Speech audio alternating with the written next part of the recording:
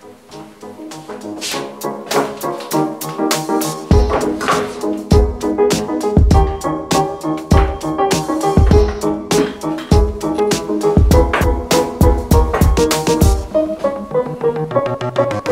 friends of Mixology! Today we'll be looking at all the gear I use to create new ingredients: syrups, cordials, infusions, clarified juices, foams, decorations, whatever I need for a signature cocktail. We'll divide these into a few categories, including precision, extracting and infusing flavors, straining, bottling, and other stuff. Do you need all this mixology gear to create a signature cocktail? Of course not. But it does give you more options. Just like everyone should know the classic cocktails first, and go from there. It's the same with the gear, and you can start making cocktails with everything you already have at home. Then you build on that, and almost everything I'll show you today is used for more than just mixology. Let's clear the bar and start with the basics. But first, it's cocktail time.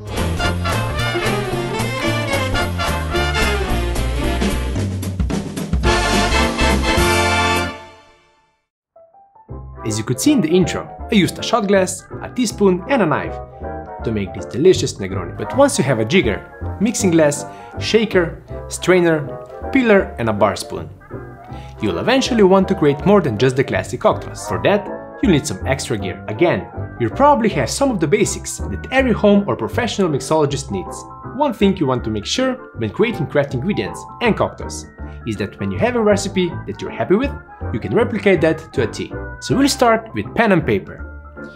Sounds very basic, right? But when working out that perfect recipe, the #1 rule is write everything down. I've made the mistake of making cocktails for special events and having trouble remembering the specs after a while. So whether you're using a little notebook or even an app, make sure you write down what you're working on. If you need to adjust anything, you'll know what you did before and what small tweaks you can make. Speaking of little tweaks, to get the measurements just right, you'll need scales and measuring cups.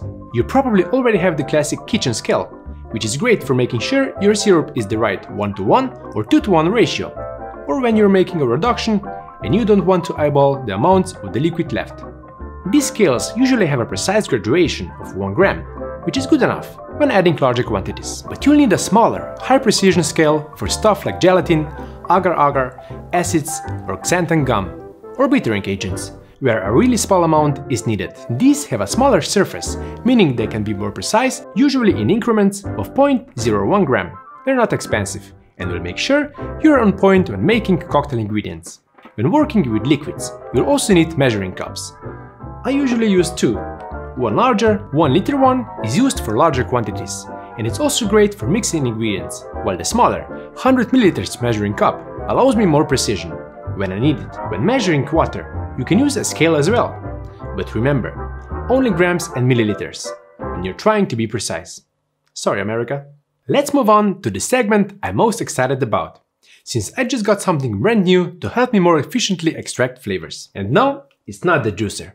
It's this thing. While they say that a good knife is a chef's best friend, a quality blade is needed in mixology as well. This will make sure everything I need to cut to get to its flavors happens nice and smoothly. As some of you have pointed out in the past, my knife game wasn't up to par.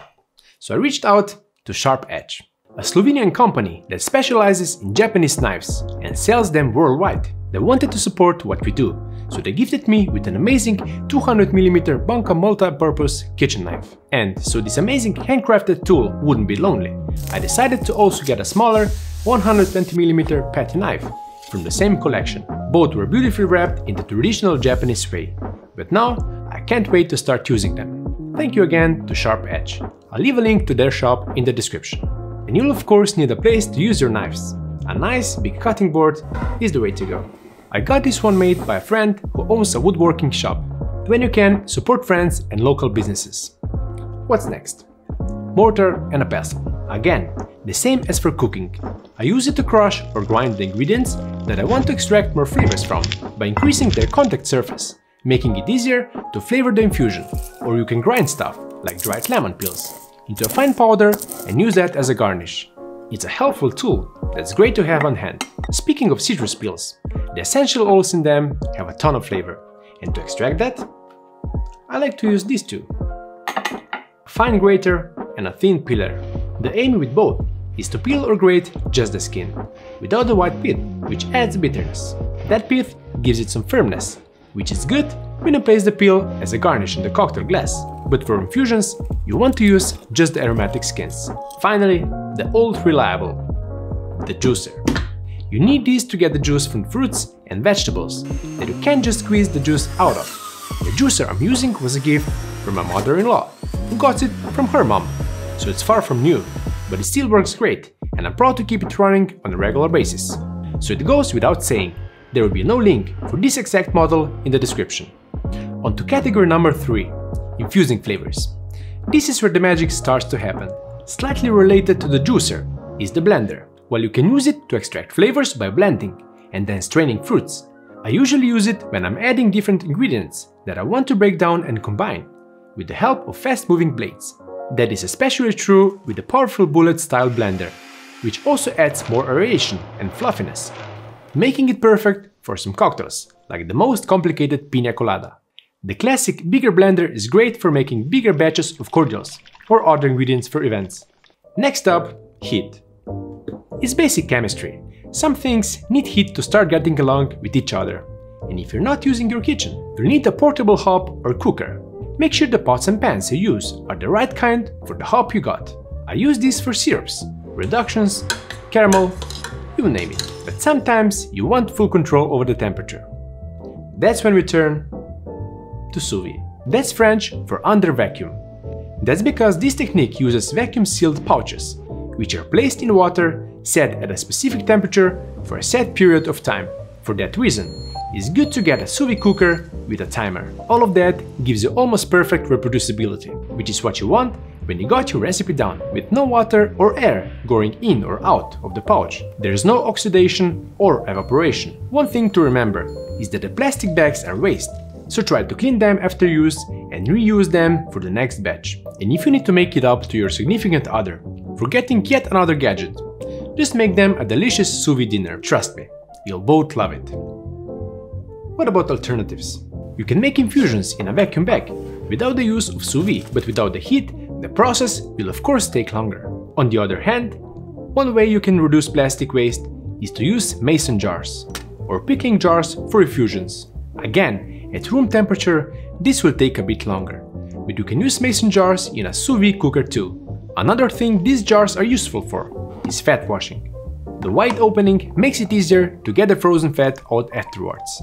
Glass containers with airtight lids are also a good alternative for infusions, while I'll mostly use small glass jars with airtight lids for storing spices. Try to avoid plastic containers, especially for infusions, since they will take on the color or even the smell if you let something infuse for a longer period of time. But if you don't have a lot of time, and we want to add a lot of flavors really fast, we need a cream whipper, which I forgot at home. A cream whipper is used for rapid infusions and cocktail foams, but it also doubles as a soda siphon, depending on which cartridge you charge it with, nitrous oxide or carbon dioxide. This 𝗖cie Gourmet Whip is a great, reliable choice, and the half-liter is the perfect size for 2 cocktails. With the rapid infusion technique, liquids can be infused with aromas by forcing the liquid into the pores of the flavoric agents. Once the pressure is released, the liquid is released, but now it's packed with additional flavor. What was once a question of days can be reduced to a few minutes. With the right ingredients going into the cream whipper, you can also create a delicious, stable foam to elevate your cocktail game. The CO2 cartridges come in handy when you want to carbonate the whole cocktail or flavored ingredients, without the danger of having any accidents, like you might encounter if you try to carbonate such liquids in a typical soda machine. Some liquids might still be okay, like unsweetened tea, but be careful. Either way, this is a cool tool for always making sure you have a fresh soda water on hand. Also, it just looks cool on the shelf, right? That's worth something too. Okay, we've infused our flavors, or we're in the middle of the clarification process. Either way, it's time to strain the liquid. The most basic tools for that are a fine mesh strainer and some sort of a clean cloth to act as an additional filter. It can be a muslin cloth, cheesecloth, a nut meal bag, or even a clean kitchen towel. For smaller quantities, and typically when I use Spectinex for clarification, I like to use the Chemex. It already has the perfect shape, and the coffee filters provide a great result. After most of the liquid has passed through the filter, we can also use one of these to press out the last few drops, the potato ricer. It comes in super handy, especially if making big batches and you don't want to waste delicious liquid. The design also makes it easier to apply a lot more pressure than you could with just your hand. Of course, don't use this when clarifying, or you'll just squeeze out the liquid through the filter. After your liquid ingredient is filtered, you'll want to bottle it. So a nice variety of different size bottles is a must-have, especially when you're not going through bottles so quickly, or when you're working on several different batches to perfect a recipe. But you're writing everything down, so you'll know what you put in that perfect batch, right? Don't use bottles that are too big, since excess air in the bottle will make it go bad quicker.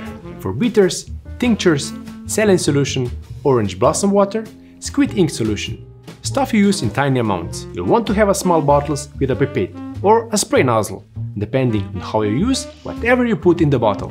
And our final category, other stuff. Let's start with the last gadget, the food dehydrator. The most obvious way to use it for cocktails is to make long-lasting dried garnishes from citrus, pineapple and other fruits. You can also make a zero-waste garnish and snack, fruit ladder from the leftover raspberries or pineapple pulp. You can try all these things in an oven as well. Just set it to the lowest temperature with a fan. On to something cooler. I use these coolers to make clear ice, and I'd love to show you how to do it, including a little hack so you don't have to go out and buy this. But this episode is already long enough. I'll save all that for a separate episode. Lastly, the apron. A wise man once said, you look good, you feel good. And this looks amazing. It keeps me clean as I work on ingredients, and it fits my style. It was custom made by a friend of the show, the talented Wellta. I'll leave a link to her webpage in the description, so you can check out her work. Once you dive into the world of mixology and start learning, tasting, experimenting, and just having fun, your imagination will want to expand your horizons. Don't let the lack of gear hold you back. But to be fair, that Negroni made with no gear was pretty damn good, so yeah. What about your stance on mixology gear? Do you use any of this stuff to create your own ingredients and signature cocktails? Is something here on your wish list? And am I missing something you think I really should have? I'd love to hear from you down in the comments. Thanks for watching, and cheers! So you sure the mustache grooming kit is mixology gear?